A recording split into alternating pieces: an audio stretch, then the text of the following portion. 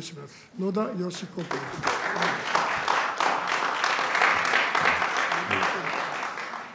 ウクライナとの連帯の気持ちを胸に、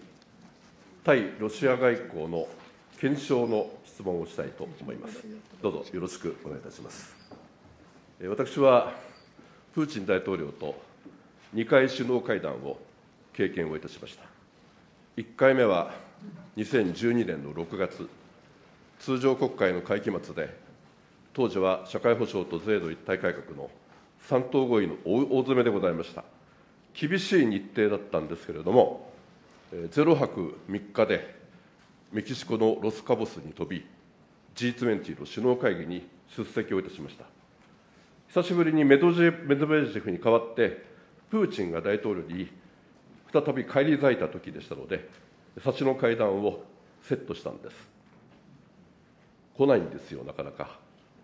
予定時刻になっても、1時間経っても1時間半経っても来ないと。もう帰ろうかと思いましたけれども、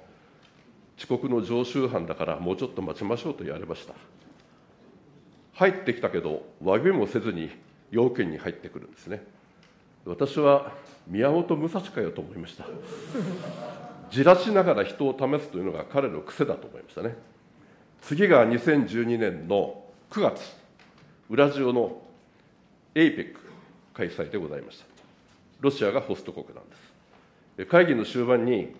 野田さんお会いしたいというお話があって、二国間会談になったんですね。何かというと、APEC の成功のために、ロシアの青年500人をボランティアで使ったんだけど、ものすごく頑張ってくれたから、ご褒美をあげたいと。ついては、日本に行かせてあげたいんだというんですね。いいことですねと、ウェルカムですよって言ったら、畳みかかってきまして、これから船を出して、3日後に横浜に着かせたいんだと。至急ビザを発給してほしいと。事務方にも何の相談もなく、いきなりトップ会談で来たんですね。これも人を試すことなんだなと。また、おねだりが上手だなと思いました。私は2回の会談を通じて感じたのが、これがプーチン大統領のイメージなんですが、試す人なんですね。本格的に国際社会を試したのが、2014年のクリミア併合だと思います。力による現状変更を試みた。でも、実効支配が終わった後にようやく制裁でしたね。あまり効果がなかったわけです。この成功体験が、今回の2月のウクライナへの本格的な侵攻につながったと思います。ある意味、日本も含めて、国際社会がプーチン大統領を増長させたと、私は思いますけれども、岸田総理はどうお考えでしょうか。内閣総理大臣、岸田文雄君。まず委員の話を聞いておりまして、私も外務大臣時代、サンクトペテルスブルクでプーチン大統領と会談した際に、2時間近く待たされたことを思い返しました。そうしたさまざまな、駆け引きとは申しませんが、さまざまな、やり取りをされる方であると認識をいたします。そしてご質問は、2014年のクリミア併合における国際社会がプーチン大統領を増長させたんではないか、こうしたことでありますが、もちろんその点につきましても、しっかり検証しなければならないと思いますが、私は基本的に2014年のクリミア併合以後の対ロ外交については、やはり国際社会全体の動きの中で日本外交がどうであったのか、これを見なければならないと思います。2014年のクリミア併合によって、G7 をはじめとする国際社会は、あの時も経済制裁を行いました。しかし、それぞれの国の事情の中で行うということで、十分ではなかったんではないかという指摘もありますが、あの時の国際社会の雰囲気全体が、こうしたクリミアの併合、これは領土主権の一体性を害するとんでもない暴挙であると指摘をしながらも、ロシアとウクライナ両方に働きかけることによって、緊張緩和に努める、こうしたことで、ミンスク1、ミンスク2をはじめとするさまざまな働きかけが、ロシア、ウクライナ両方に行われていた、そういった雰囲気の中で、この外交が進められていた、その中でそれぞれの国がどうあるべきだったのか、こういった点で検証してみる必要があるのではないかと思っています。野田佳彦君。私は日本外交に限って検証していきたいと思うんですけどね、2014年です、クリミア併合の前に、ソチで冬季オリンピックが開催をされました。羽生選手が圧倒的な勝利で金メダルを取った大会でしたけれども、ロシアにおける人権問題があって、これをもって各国の首脳が出席を取りやめていました。オバマ大統領も、フランスのオランド大統領も、主要国の首脳で出ていったのは、出席したのは、当時の安倍総理だけなんですね。人権の問題で。今年の冬季オリンピックは、外交的ボイコットを日本はしました。私はそれは支持をしますけれども、2014年当時は G7 の各国が指導が出席をしなかったけれども、日本は出席したんです。価値観外交を言ってたはずなんです。民主主義とか、法の支配とか、人権の尊重とか、価値観外交といっている割には、私はロシアに甘いなと思いました。そして、その後にクリミアの併合をですね、国際社会の対応はさっき言いましたけれども、日本の対応に限って言うと、欧米諸国が制裁を決めた後に、10日後に決めてるんです。で、中身は、当時、真空切りと言われたぐらいに、ほとんど中身のない、効果のない制裁でした。私は2014年当時の日本のロシアに対する姿勢を見て、G7 の中でね、一番足並みを乱す国は日本だと見られたんではないかと、私はそこから総括しなければいけないと思いますが、当時、外務大臣でございましたから、経緯よくご存知だと思います。ご見解をお伺いしたいと思います。内閣総理大臣、岸田文雄君。まずソチ五輪の出席は、時間軸で言いますと、クリミア併合の前でありました。そして、ソチ五輪に対して出席等が議論になった最大の理由は人権問題でありました。そして国際社会は対応が割れて、結局、日本以外にもイタリア、オランダ、チェコをはじめ、出席した国が出る、一方で、欠席される主要国もあった、こういったことであったと思います。人権問題を含めて、ロシアとどう向き合うのか、こうした判断であったと思います。そしてその後、クリミア併合が行われました。これに対して経済制裁が行われたわけですが、委員の方から真空切りではなかったか、甘かったんではないか、こういったご指摘があります。今回のロシアのウクライナ侵略においても議論になっていますが、この具体的な制裁の中身については、それぞれの国の事情があり、判断があるんだと思っています。しかし、いずれにせよ、当時の国際社会の雰囲気は、ロシア、ウクライナ、両方に働きかけて緊張緩和を実現していくべきである、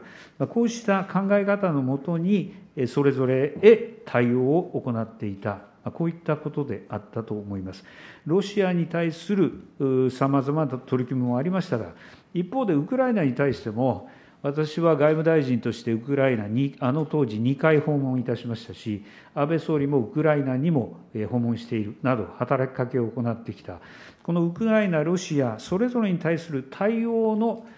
バランスの中で、具体的なそれぞれの政策があったと認識をしています。野田佳彦君。バランス取れてないんですよね、基本的には。制裁をしたといっても、例えば、資産の凍結などやってますけれども、日本のやってるね、対象個人とか団体は、アメリカの、桁が1桁が違います。相手は700数十凍結している、日本が数十、5、60ですよ。などなど、どれを見ても、もう規模が違うし、やる気が全然違うなというレベルで、ウクライナの対応とは別として、ロシア対応は他の国に比べれば圧倒的に見劣りがしていたということは間違いのない事実だと私は思います。その上で、次はね、2016年の総括をしたいと思います。で、2016年は5月にソチで首脳会談があって、そこで日本は8項目の経済協力プランを提案するんですね。そして9月には、経済協力を担当する大臣を新設します。要は、経産大臣が兼務する形、当時は世耕さんですね、今は萩生田大臣が兼務されてますね、まだね。そして、2016年の12月には、山口県にプーチン氏を呼んで、会談が開催をされたときに、北方四島の共同経済活動を具体的に開始するための協議を始めたんですね。これはロシアにとって渡りに船ですよ。ロシアは今、韓国よりも GDP は落ちてきている。あんな広い国土の中で、島の方まで目配りできません。日本の技術と資金があれば、開発してもらえば、こんなありがたいことはない。ありがたいね、提案をいっぱい続けたのは2016年です。なぜここまで踏み切っていったんでしょうか。その経緯を、その根本をぜひ教えていただきたいと思います。内閣総理大臣、岸田文雄君。まず2016年の8項目の経済支援協力につきましては、これは先ほど申し上げました、日本としては、ウクライナ、ロシアともに働きかけることによって緊張緩和を実現する、世界各国がそういった姿勢で臨んでいる中で、日本としての取り組みの一つであったと理解をしています。一方、おっしゃるように、あれは12月ですか、長門会談が行われ、日露首脳会談が行われた、その際に北方領土における経済協力が合意された、この部分でありますが、この部分は北方領土交渉において大変重要な取り組みであったと認識をしています。我が国は北方領土に関しまして、4島の帰属の問題を解決して平和条約を締結する、こうした方針で臨んできました。4島の帰属の問題を明らかにする、我が国としては、我が国の領土をしっかりと取り戻していきたい、こうした方針で臨んでいたわけですが、現状、北方領土においては、ロシア人しか住んでいない、ロシア人しか経済活動を行っていない、こういった状態がずっと何十年も続いてきた。将来を考えた場合に、ぜひ日本人が、そして日本の企業が北方領土で活動する、こうした環境を作ることは重要であると認識をして、こういった考え方は、1956年の日ソ共同宣言以降、先人が何度もこうした取り組みができないか、挑戦した課題でありました。そして結果として2016年の長門会談において、北方領土において、初めて日本人、日本企業が経済活動を行うことができる、このことについて合意をした。残念ながら、これは実現には至っておりませんが、こういった合意に至ったことは、北方領土交渉において、これは大変重要な結果であったと認識をしています。それぞれ、この位置づけは違うのかもしれませんが、先ほど申し上げました、この全体の国際社会の動きの中で、日本としてそれぞれ具体的な取り組みを行った結果であると認識をしております。野田佳彦君。重要な取り組みだったというご認識には、私は驚きを禁じえませんね。当時、経済協力をどんどんやっていけば、あるいは共同ね、経済活動も含めてですよ、どんどん経済協力をやっていけば、おのずとロシアの肩もほぐれて、領土交渉で譲歩できるだろうというのが、これ、新しいアプローチって言ってましたよね、新しいアプローチ、当時。私は軽率な安易なアプローチだったと、厳しく断じざるを得ないと思います。4島における共同経済活動だって、主権の問題をちゃんとはっきりしないで物事を進めるというのは、極めてリスクがあると、私は思うんですね。だから精緻な議論がないままに、官邸内の経済官僚を中心に、進んでいったロシア外交は、私は厳しく反省をしなければいけないというふうに思います。新しいアプローチによって、領土問題は進展しましたか？しなかったじゃないですか。結局は。2020年にロシアは憲法を改正して、領土の割譲を禁止する規定を入れましたね。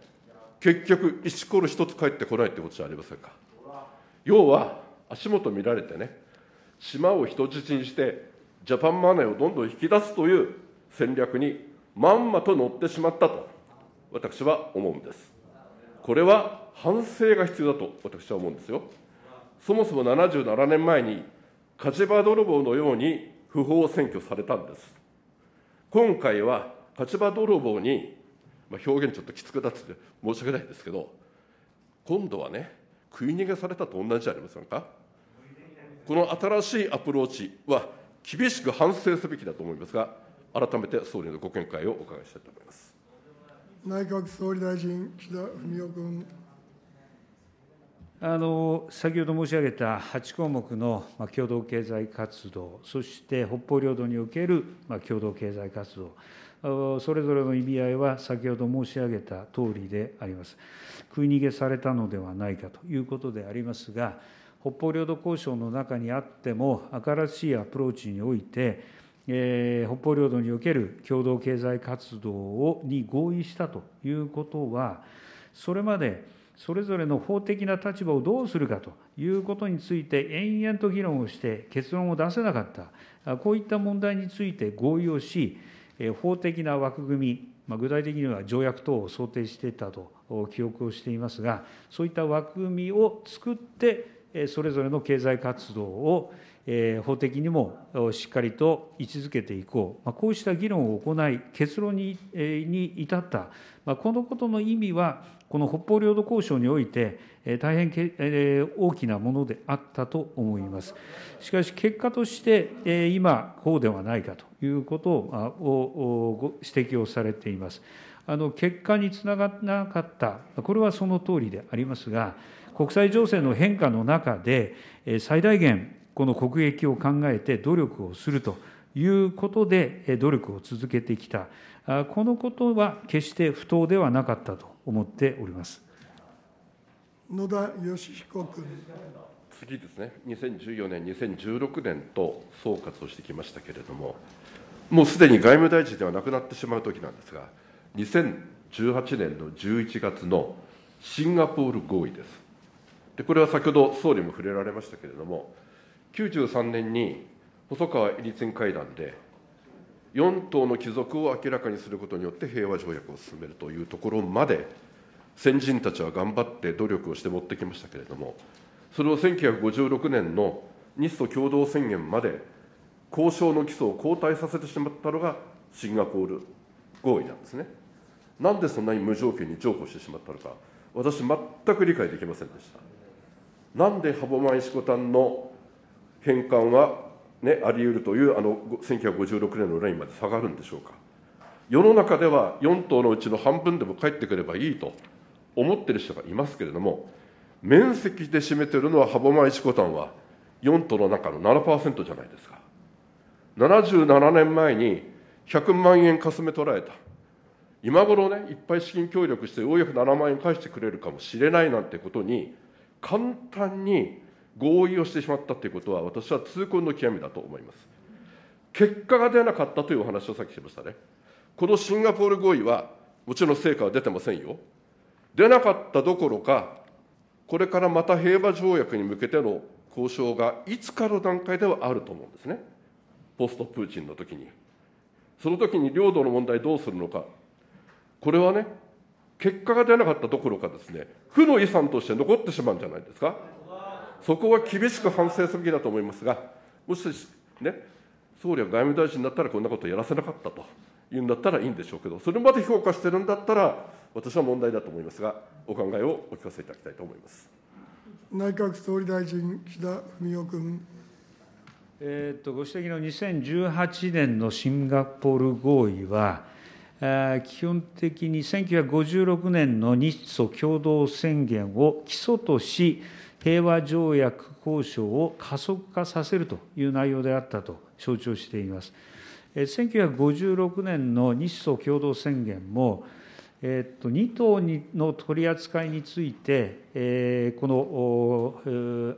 らかにしていますが、残り2島、これ決して諦めたというものではないと思っています。引き続き、その2島についても、帰属の問題を明らかにしていく、こうした基本的な方針であると承知をしています。だからこそ、1918年のシンガポール合意後も、日本政府として4島の帰属を明らかにして平和条約交渉を進める、この基本的な方針は何度となく確認をしていると承知をしています。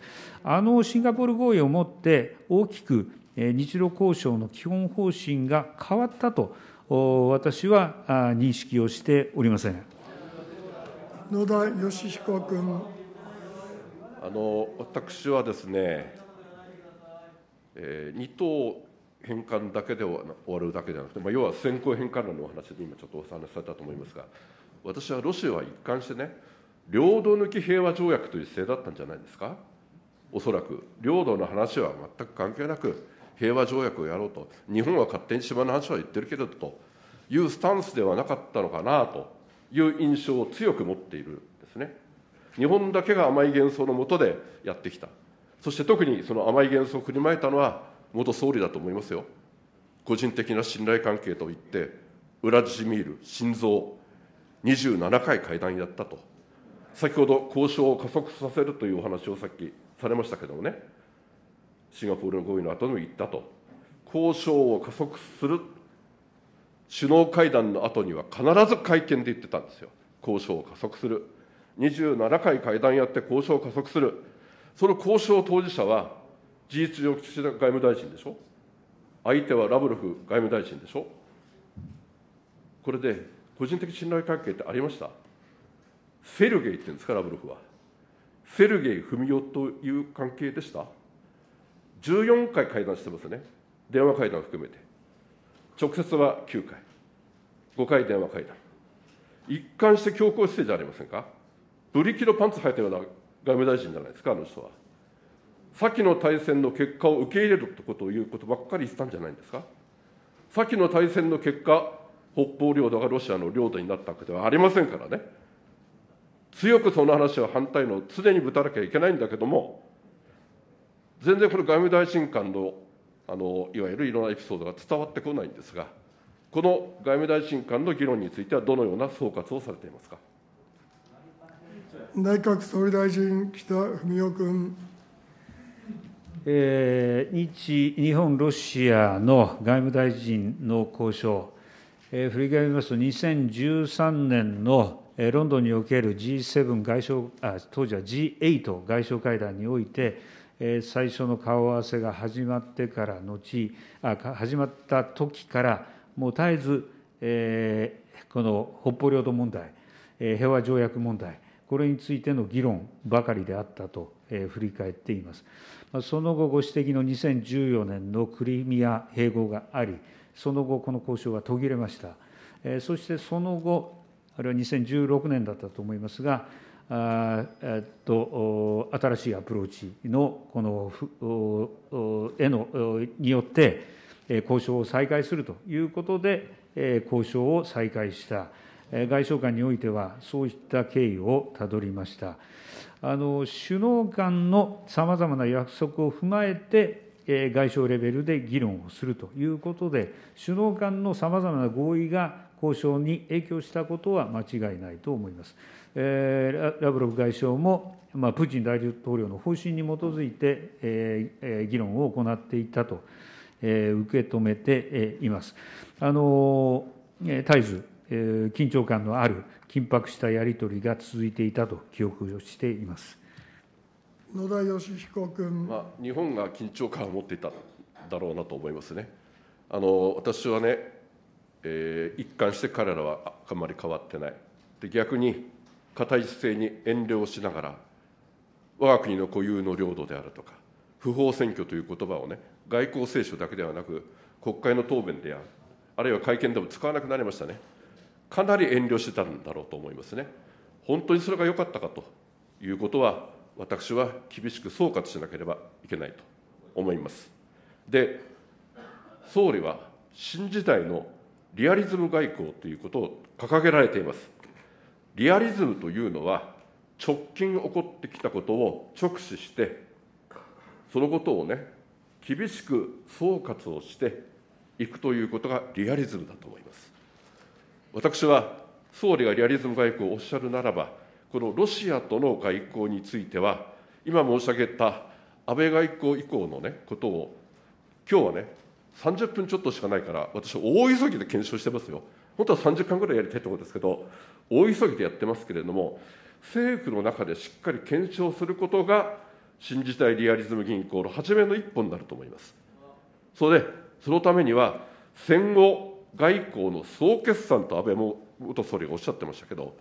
戦後外交の総決算の総決算が、リアリズム外交のスタートだと思います。ご見解をお伺いしたいと思います。内閣総理大臣、岸田文雄君。新時代リアリズム外交、これから新しい時代の外交を進めるにあたって、当然のことながら、これまで日本外交がどうであったか、こういった点について、しっかり振り返りながら前を向かなければいけない、このように思います。先ほど申し上げたように、2014年以降の日露外交のありようについては、先ほどご説明したとおりであり、そのことが不適切であったとは思いませんが、しかし、こういった経緯、今の現状に至っているこの結果、こういったことをしっかり頭に置きながら、今後、ロシアとどう付き合っていくのか、北方領土についてどう考えていくのか、これを現実的に、具体的に考えていく、こうした姿勢は重要であると思っております。野田佳彦君。私はですね、戦後外交の総決算は、ロシアを、プーチン大統領を見誤った大失敗だったと思っています。厳しい総括が必要だと思います。その下で外務大臣をやられてたんで、私のような厳しいことは言えないのかもしれませんが、検証なくして外交戦略は私はないと思いますので、しっかりと取り組んでいただきたいということを要請をさせていただきたいと思います。今まではちょっとこれまでを振り返った話が多かったんですが、大事なのはですね、戦争の出口なんですよね。出口。ウクライナ侵攻から3ヶ月経ちました。先行き不透明です。一進一退の状況が続いていますね。で、この状況の中で、私は世界の各国、あるいは我が国の国論もそうかもしれませんが、2つに大別することができると思うんです。一つは、時間がかかれば多くの血が流れる。民間人も犠牲になる。そして経済的にも大きな影響がどんどんと出てくるから、早く停戦をしなきゃいけないと。チャンスがあれば、停戦合意に向けて汗をかこう、知恵を出そうとしている、取り組んでいる国々がありますね。ドイツやフランス、イタリアなんかはまさにその通りだと思います。で、一方で、それは早く停戦した方がいいんだろうけれども、でも、プーチン大統領には、国連憲章違反をね、やって、しかも常任理事国じゃありませんか。重たい代償を払わさなければ、これはまだもっと続けなければいけないなという立場の国々もあるし、我が国の国内の議論もあると思います。これ、決して二者択一で語れないと思いますよ。そんな単純ではないと思います。でも、状況を見ながら、それは適切な判断するでしょうけれども、どちらに軸足を置いておくかということは、外交の岸だと言うんなら、それはきちっとご説明をいただきたいと思うんですね。どちらにスタンス、軸足を置いていらっしゃいますか。内閣総理大臣、岸田文雄君。プーチン大統領に対しては、国連事務総長をはじめ、各国首脳がさまざまな働きかけを行っています。しかし今、まだプーチン大統領は、自らの侵略を正当化し、そして強硬な態度を和らげようとしておりません。このような状況においては、まずは国際社会が一致してメッセージを発することが大事であると考え、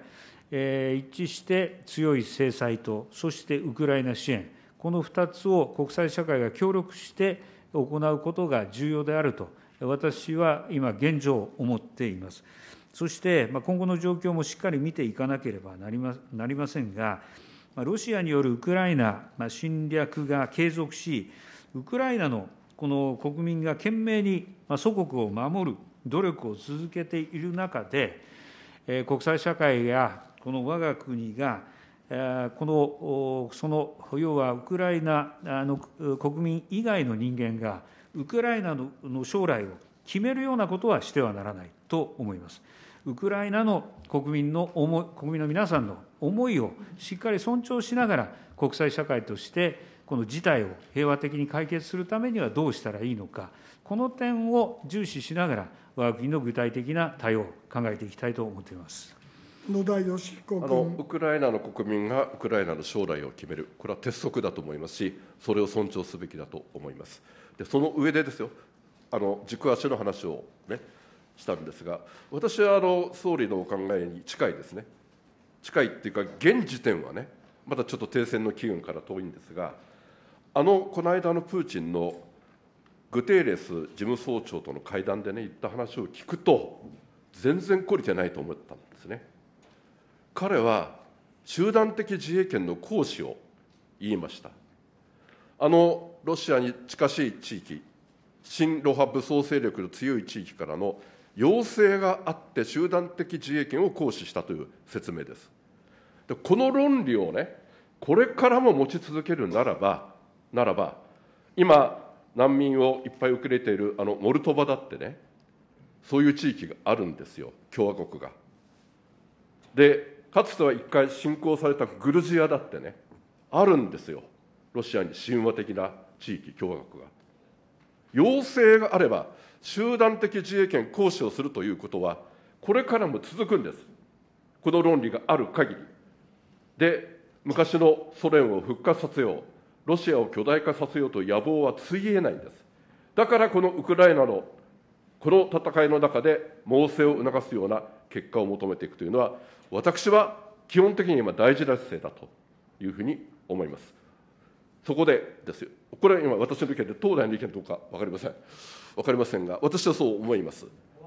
で、あえてね、停戦のね、機運が出てきたときに、私はね、その気があったのかなと思ったのがあるんです。それは、令和4年度の予算21億円、まだ経済協力費残ってるじゃないですか。中身はひどいですよ、あれ。人道支援、医療支援といったって、ロシアの太っちょを減らすための予算じゃないですか。なんでこんな予算残したのかと思いますよ。で、まだ大臣いるじゃないですか、経済協力担当大臣。萩生田さん大臣でしょ。なんでこんなみっともないことやってるのかなと思ったんだけど、和解を、仲介をするための一つのきっかけとして残してるのかなと思ったりもしたんですが、それは違うんですか。違うんだったらやめた方がいいと思います。内閣総理大臣、岸田文雄君。ロシアの経済協力について、予算や大臣を残している意味についてのご質問でありますが、今、ロシアによるウクライナ侵略によって、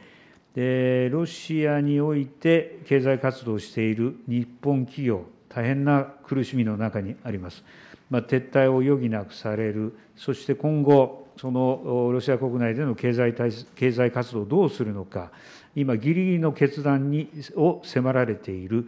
こうした状況にあります。こうした日本企業の撤退、あるいはさまざまな判断、決断、行動、これを日本政府として、今、経済協力という形で、これまで支援をしてきたわけでありますが、今後、方向転換をする際にも、日本として、こうした苦しんでいる企業を見捨てることはできない、やはりどうあるべきなのか、予算、あるいは大臣がしっかり責任を果たしていくことは重要であると考え、現状のとおり残させていただいている、これが政府の基本的な考え方であります。野田佳彦君。はい、時間参りました。終わります。ありがとうございました。これにて、泉君、藤岡君、山岸君、野田君の質疑は終了いたしました。次に